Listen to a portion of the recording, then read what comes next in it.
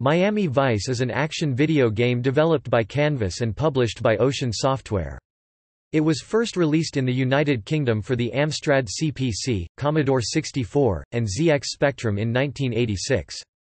It was later re-released in Germany and Italy for the Commodore 64 in 1989.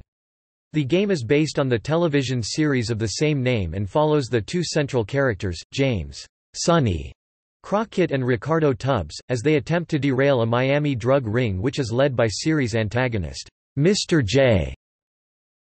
The game was published by Ocean Software, who were renowned for developing video games related to their respective films and television shows. The main objective of the game is to apprehend criminals throughout the streets of Miami, which is accomplished by driving to various locations around the city.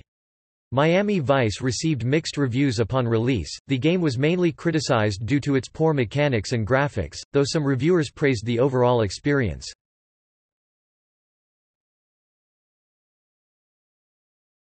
Topic: Gameplay.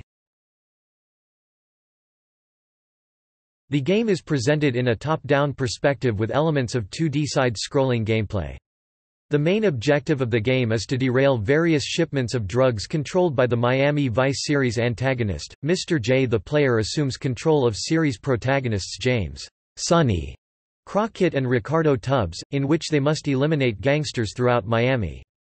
To accomplish this end, Crockett and Tubbs can drive their car through the streets of Miami in order to get to various destinations, such as City Hall, Vines Bar, State Hotel, Shark Club, Joe's Bar, Flag Hotel, Grand Casino, Palm Club, Merc Club, Ocean Warehouse, Acme Warehouse and Sierra Hotel, quicker.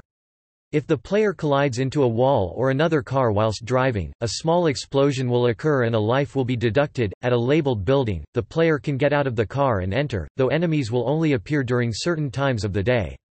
If the player arrives too early, the enemy gangsters will attempt to escape. If the player arrives too late, the building will be found vacant. A timetable of all meetings are included in the game's instruction manual. The aesthetic interior of buildings include 2 rooms, with limited decorations such as a pool table and chairs.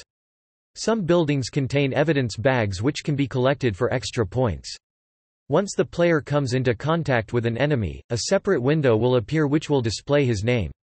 The player can apprehend him by either catching or trapping him. Once caught, the player may take him to the city hall to interrogate him in order to receive information such as the location of the next gangster meetup. Points are gained by apprehending criminals, returning evidence bags or destroying cars.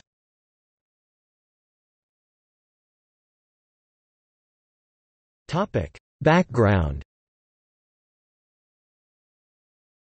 Ocean Software was founded in Manchester by David Ward and John Woods in 1984. The company were known for developing titles such as Platoon, Top Gun and Jurassic Park, which were usually based on the films of the same name. During the late 1980s and early 1990s, Ocean primarily focused on developing games related to best-selling B-movies or porting other commercially successful games onto different platforms. Miami Vice bears a resemblance to Namco's 1980 arcade game Rally X, with which it shares similar gameplay elements and mechanics. In 1996, the company was purchased by French holding company Infogrames for £100 million and was later merged into Atari, in 2004. In 2004, both founders of Ocean Software received the Entertainment and Leisure Software Publishers Association Hall of Fame Award, for their recognition in transforming the British video games industry into a multinational business.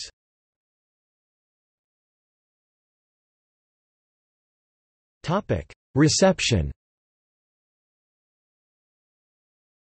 The game received mixed to negative reviews upon release. Pete Shaw of Your Sinclair praised the overall experience of the game, including the fast-paced gameplay and lack of an intrusive plot. However, he criticized the terrible attribute clash issues in the Frankie Goes to Florida mode, in which he states that the mode causes graphical errors.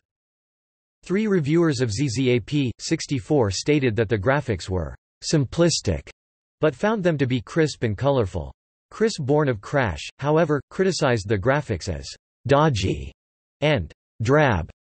Jim Lloyd of Computer and Video Games praised the music and its ability to change once the player moves from a car to building, however theorized that the game would sell due to its name. Bourne criticized the game's lack of music for the Amstrad port and limited range of sound effects. Miami Vice received particular criticism at the difficulty of maneuvering the car. Edward Drury of Computer Gamer, though finding the game to be enjoyable at times, stated that his only dislike was the maneuverability of the car, remarking that the game gets boring due to the amount of collisions. Bourne was highly critical of the mechanics of the car, finding it to be ludicrous and taking at least half an hour to get used to. He concluded that the game was very bad. Jim Lloyd of Computer and Video Games and a reviewer of ZZAP! 64 concurred that the controlling the car was a major issue.